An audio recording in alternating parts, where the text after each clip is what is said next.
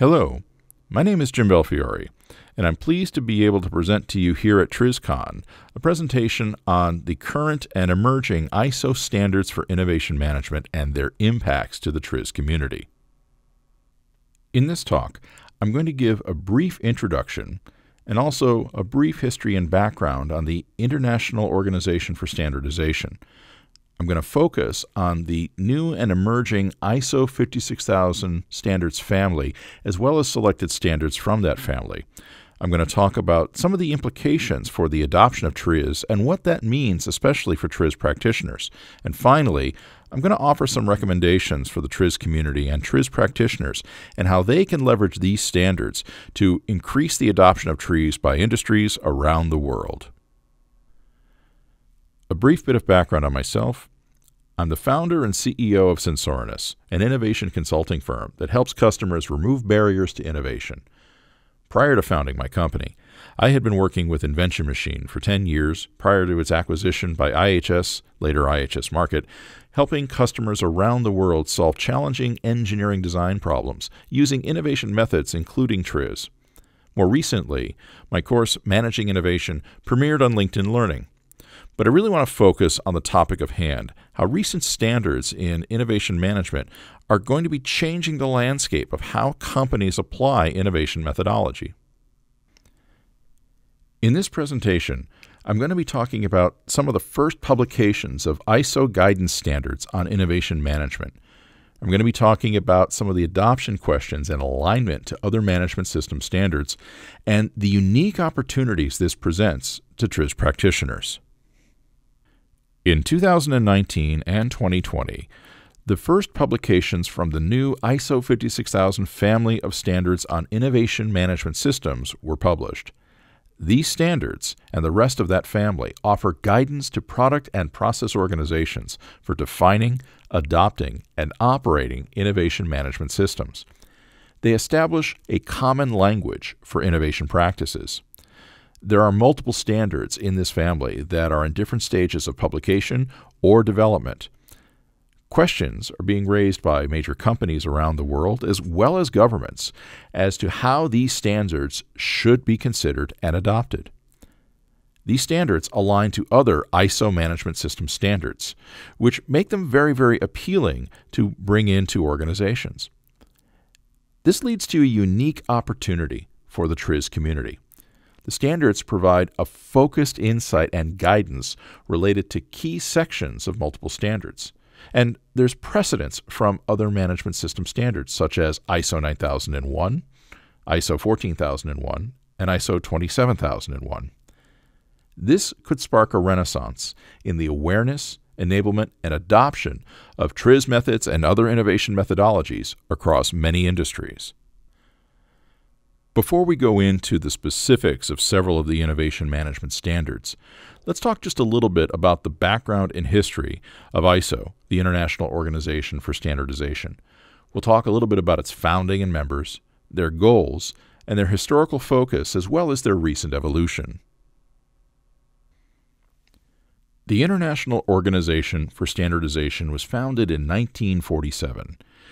It's composed of technical and industry leaders representing over 160 countries. Their primary goals were to ensure that products and services are safe, reliable, and of good quality.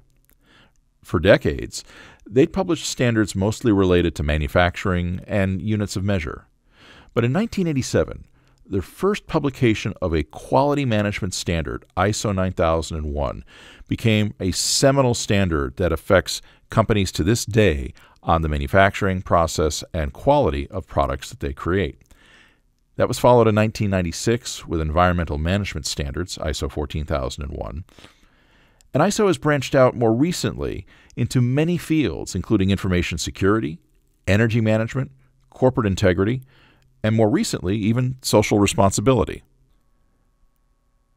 The ISO 56000 family of standards represents a new chapter in management system standardization. We're going to talk a bit about the ISO 56000 family, the roadmap for those standards and their development.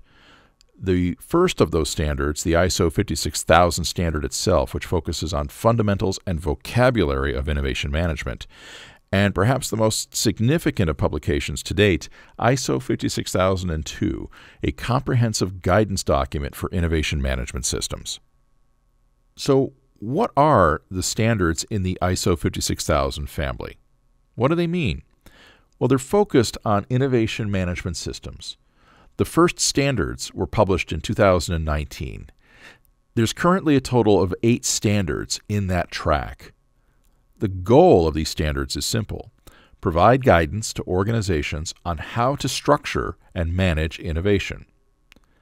The standards are meant to be easily integrated with widely adopted management system standards that already exist, especially ISO 9001.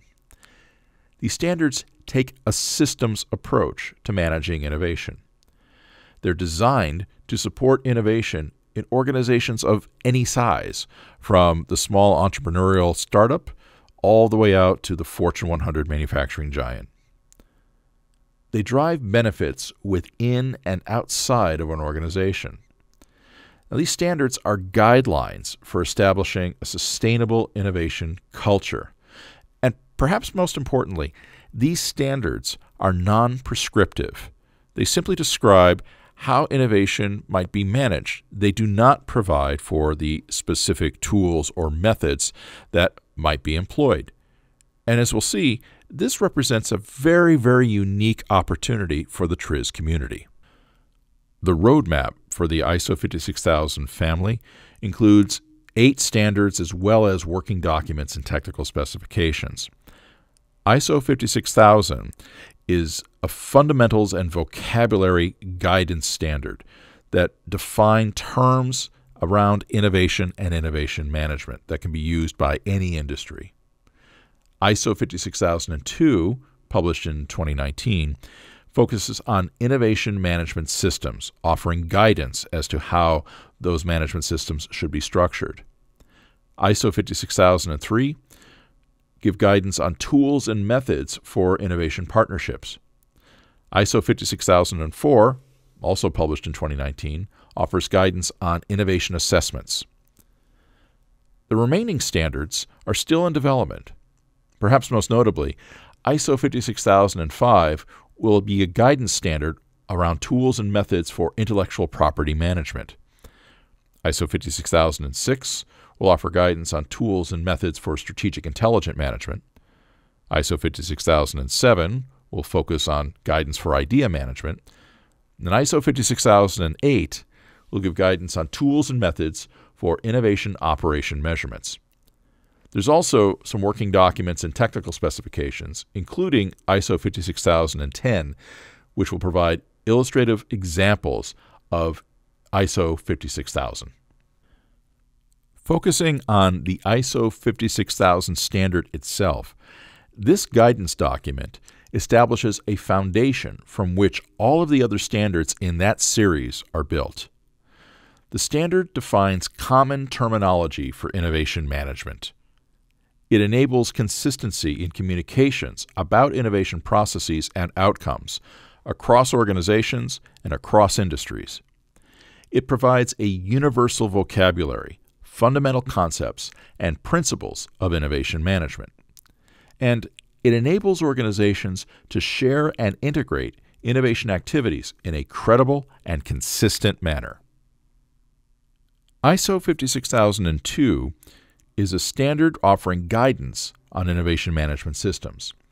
It's based on 8 principles that organizations seeking to manage innovation must adopt and own: the realization of value, the development of future-focused leaders, continually assessing and setting strategic directions, creating, growing, and sustaining an innovation culture, exploiting insights, managing uncertainty, being highly adaptable, and implementing a systems approach to innovation. The standard offers comprehensive guidance addressing all phases of innovation management, from ideation through validation to commercialization and creation and management of intellectual property.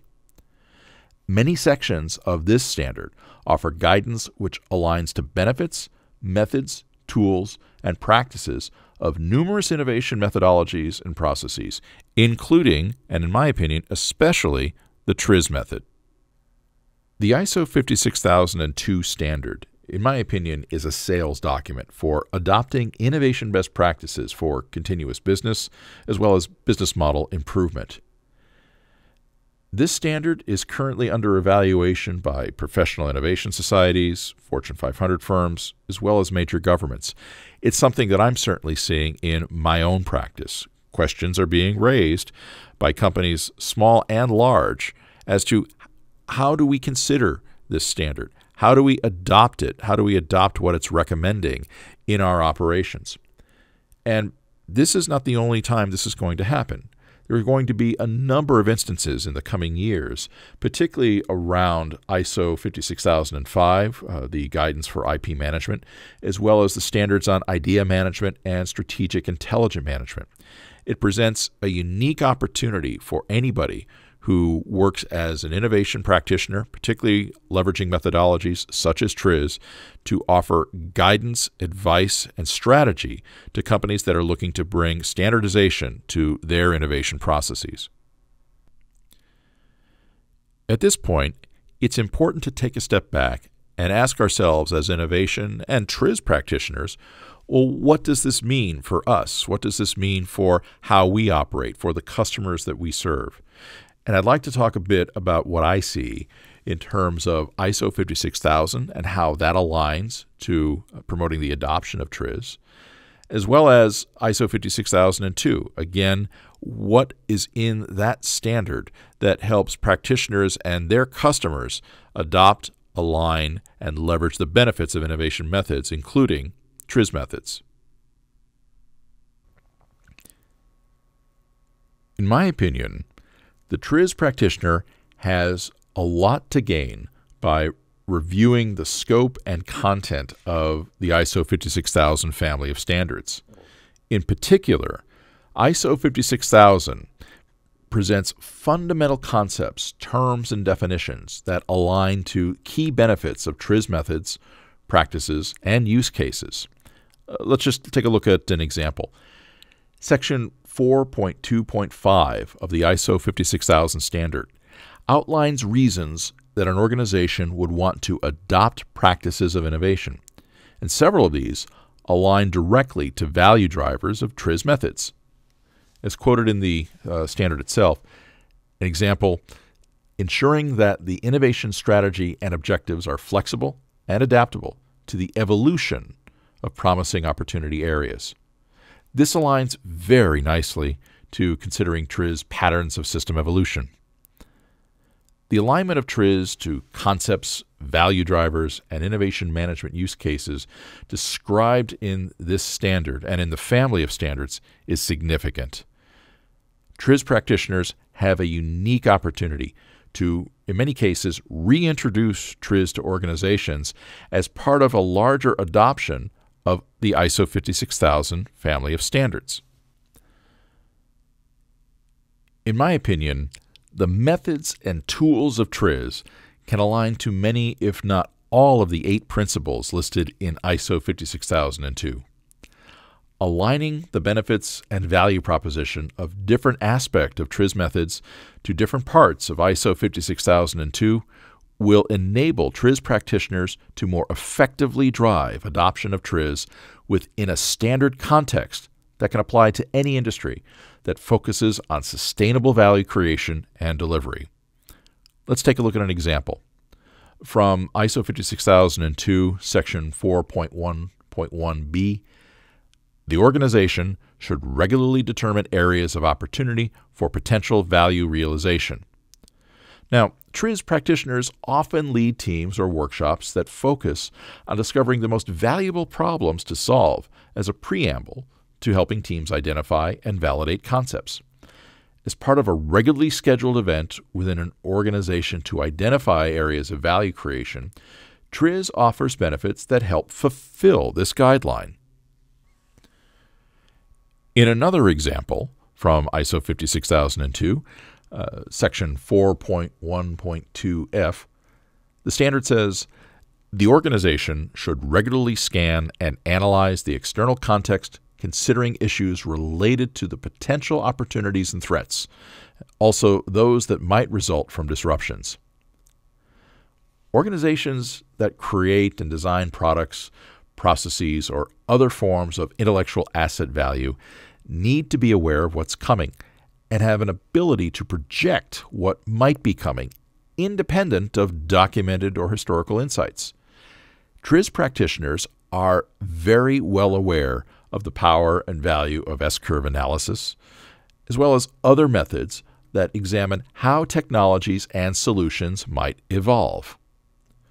Organizations that adopt the ISO 56002 standard are going to commit resources and roles that require this kind of forethought and analysis.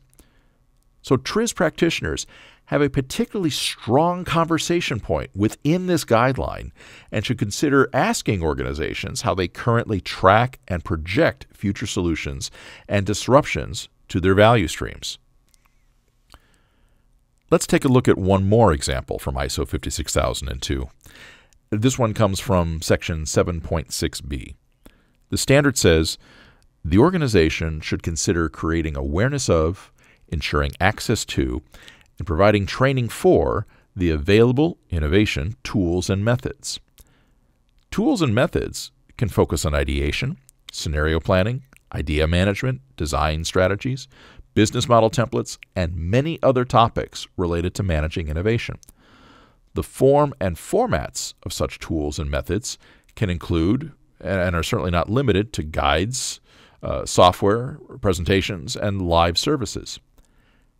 Section 7.6 of the ISO 56000 standard is perhaps the easiest point of entry for a TRIZ practitioner to start a conversation with an organization regarding the adoption of TRIZ tools and methods as part of a broader ISO 56000 adoption strategy.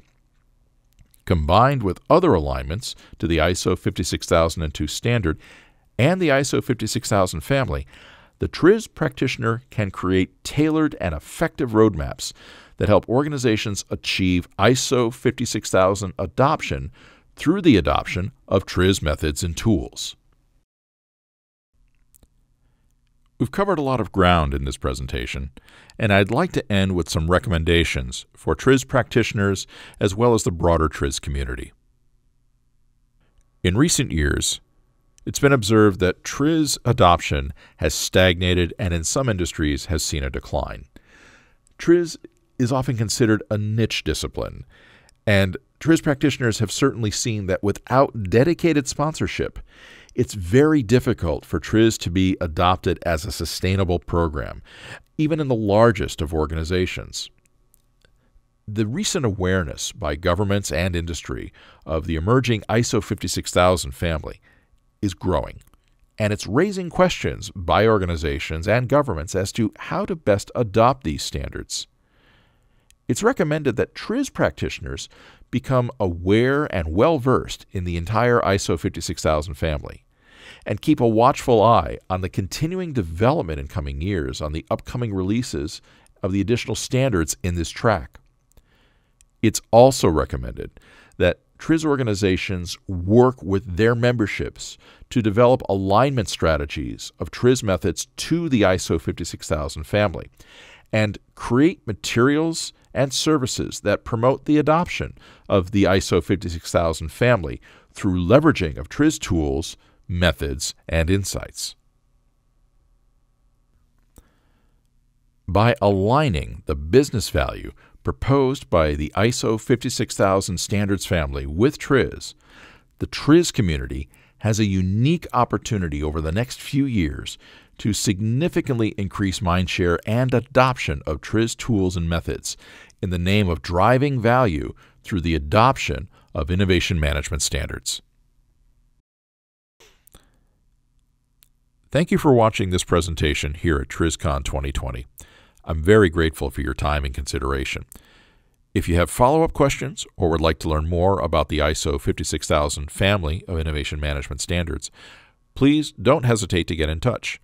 You can use the information here on this slide, or you can connect with me directly on LinkedIn. Just indicate that you saw this presentation when you do reach out. Thanks again, and have a wonderful day.